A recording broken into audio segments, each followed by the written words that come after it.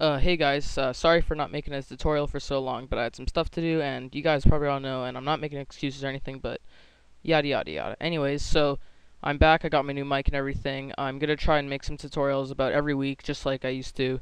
I'm just kind of lacking on ideas right now, so if you guys have any requests, you can post them on my channel or whatever. But anyways, back to the tutorial. Today we're gonna be doing 3D text or advanced text in Sony Vegas. You're going to need the Pro version to do it. So you can have Sony Vegas 6, 7, 8, or 9, whatever, but it has to be the Pro version. To check your version, go to Help and then go to About Vegas, and then it'll have all your information right here. It should say Vegas Pro. So if you have the Platinum or Movie Studio versions, you can't do this. Sorry. Okay, so I don't have a preview of what we're going to do, but it looks pretty good. It's like not one of the best things you can do, but it's not like totally lame. It's kind of cool. Anyways, so let's get started. So go to your Media Generators tab, go to the text category, and just drag default text in, and type whatever you want. I'll just type techtopia. Let's get a nice font. Let's see. I have a lot of fonts here. Jailbird Jenna. And we'll make that size 48. Okay, so we got our text right here. Now let's go to the compositing mode. That's this little green icon right here. We're going to change it to 3D Source Alpha. Now let's go to the track motion option over here. And right here, this is where we can animate our text in 3D. So you can play around with the settings if you want, but I don't know, you can kind of screw up on it if you aren't careful. So what I like to do is go over to the left and input my details manually. So under the orientation section here, where it says Y, we're going to change this to 75. Yeah, 75. Okay. Now we're going to put a keyframe. Let me just zoom in here. We're going to put a keyframe at about, it doesn't really matter, just a few seconds up.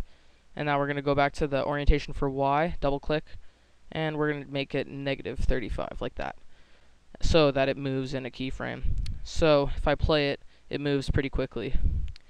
And right now, let me just go here. We want your text to be about 5 seconds long, so I'm just going to drag it to the 5-second marker right here. And the cool thing about editing in 3D is you can manually move your keyframes on the timeline.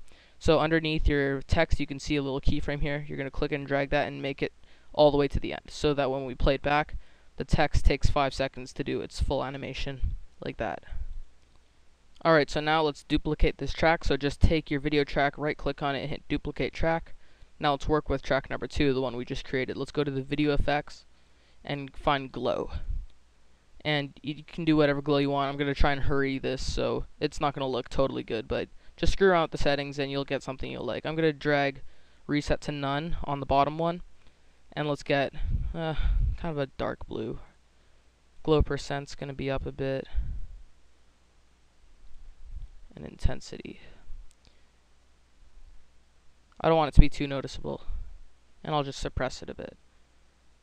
Okay, so we got our glow there. Now let's go to Gaussian Blur. I still don't know how to pronounce that. It's been like 6 months and I haven't really got into it.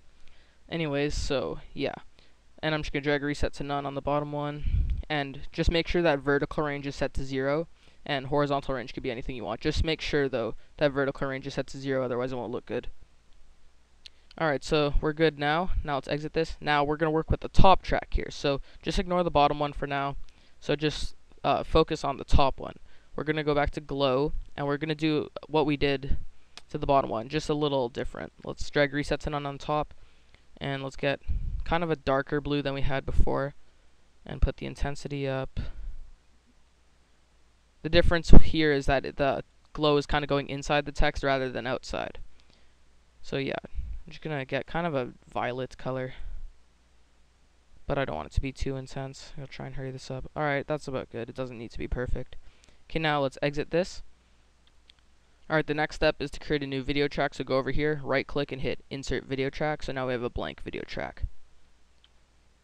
Okay, so head over to your media generators and then go to noise texture, and you can do any one you want if you want to screw around a bit. I'm just going to take standard noise, put it on top, and we're going to go to our keyframes here and just drag them all the way to the end and take progress in degrees to the maximum, and exit that.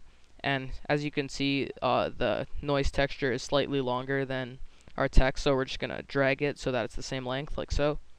And now if we preview it, we got this animating stuff. kind of laggy, but it's not a big deal. Alright, so now that we got our noise texture, let's go over to the compositing modes for track number 1 and change it to dodge. And what this does is it takes the noise texture we just created and it kind of blends it with the text and it makes a nice effect. Okay, so we're almost done. Let's go back to our video tracks and create a new one, just like that. Now let's go to media generators, solid color, and just drag black over top of it like that. And again, we're just going to shorten it.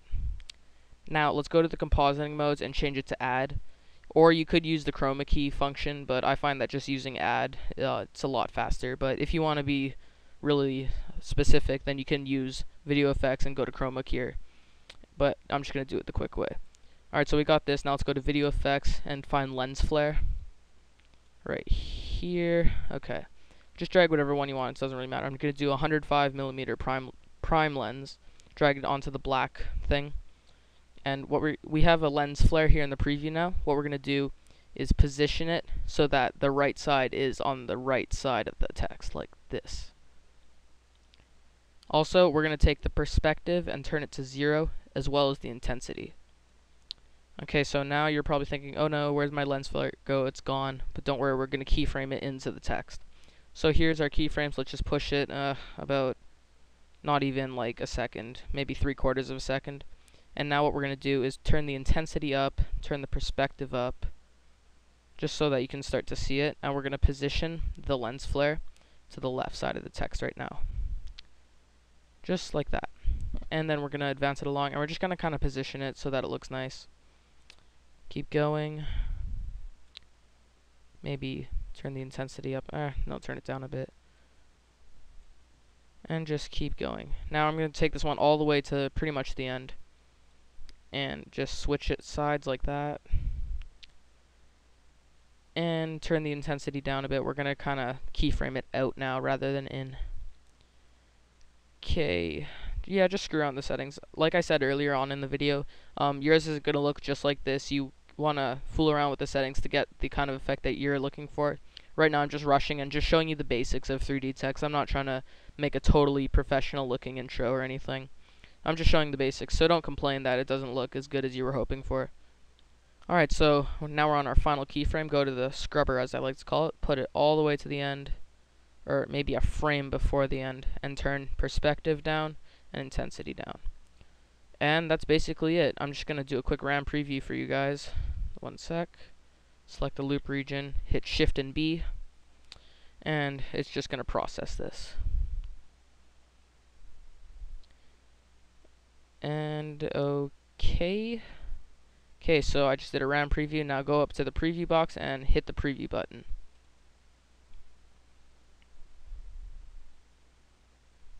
So yeah, that's just a very fast, very simple, very basic, yeah, using the word very a lot. So yeah, very easy 3D text effect right there. Obviously you can do a bit more with it. I saw some other people do this. They were doing it with like TV simulator and stuff, and that's kind of cool. You can experiment with different effects if that interests you. But I'm just showing you a basic introduction to 3D text. I might expand on it in another video. But that's all for now. I hope you enjoyed this tutorial. If you liked it, please rate it whatever you think it deserves. It doesn't matter if it's like a 1-star even. It just helps for feedback.